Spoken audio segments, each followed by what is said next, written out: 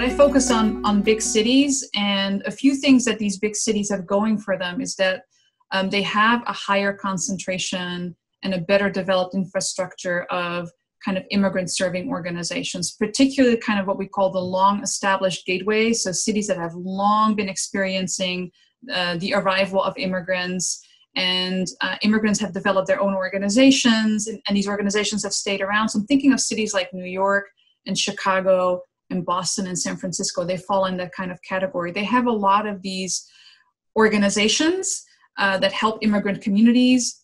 These also tend to be more kind of politically progressive places, right? So there's lots of local government officials who self-identify as progressives, are sympathetic toward the plight of immigrants, and want to work with immigrant organizations to create new policies and programs. There's other places where these community organizations work with the city in trying to put up a defense against anti-immigrant policies that are coming most visibly from the federal government, but in some places also from states, right? Depending on what state you're talking about. Texas isn't all that great of a state for immigrant rights, neither is Georgia, some of the southern states. But they will come together to figure out like local responses to those policies. So one area where we've seen this most recently is that community advocates have been advocating for more local funding for immigration legal services. And cities, I'm thinking like San Francisco and New York, have made available funding that is then contracted to these organizations to provide immigration legal services to at-risk immigrants and immigrants that are in deportation proceedings, for example.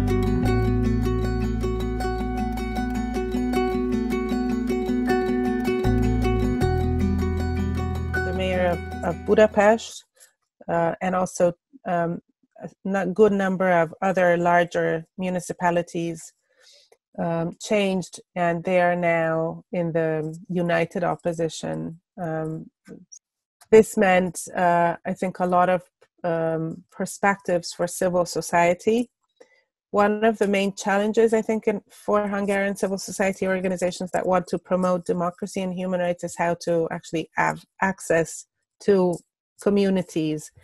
If it's risky for a venue owner to rent you their space for an afternoon to have a public meeting discussing any human rights related topic, then it becomes impossible to engage with the public. And this has happened a lot. So now I think this has also meant for civil society that there is more space to engage with the public in very important municipalities. It also has meant that there is finally space to engage with public authorities, local authorities. And that can actually help individual communities and society ultimately, because then it can mean that services are becoming better. There's discussions focusing, for example, in Budapest on how to tackle the problem of homelessness, how to tackle all sorts of social inequalities, injustices, how to promote equal treatment policies. So this is where civil society can engage finally with some actors. And sadly, on these exactly the same issues, it's almost impossible to engage with the national government.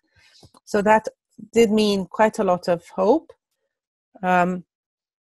This also means that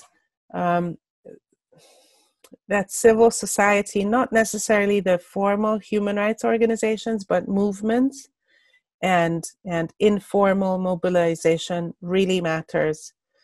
And many of the opposition mayors were assisted by, civic initiatives.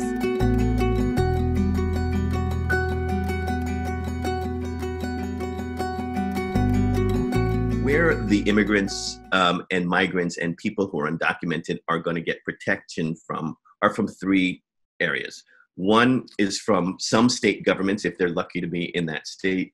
Two, from city governments, if they're lucky to be in that city. And three, from the communities that have been forming and the social movements that have been forming around immigration. So just like the Black Lives Matter protests now are not relying on litigation on the city, on the state, or the federal level to say that police in racist ways, that there is an extermination of Black people that is happening and that they should be defunded. These are the people in the United States that are pushing and creating tremendous political pressure on federal, primarily state and local governments. I think that there is a real possibility that we will see that same outpouring with respect to migrants and immigration as we begin to move forward. We like in the United States, there are three branches of government. There's the executive, which is the president, the legislative branch, which is Congress, and the judiciary, which is the judges. But there's also a fourth branch of government, that's the people. And in this particular moment, in the context of COVID, in the context of the killing of George Floyd and Breonna Taylor, we're actually seeing the people flex their muscles in the way that they don't usually do in the United States. And that's a very important piece. And it will extend to much more than Black lives. It will also extend to people who are Native American, to people who are immigrant, to people who are gay, lesbian, queer, gender nonconforming. This is the fertile ground that I think we can look forward to over the next several years.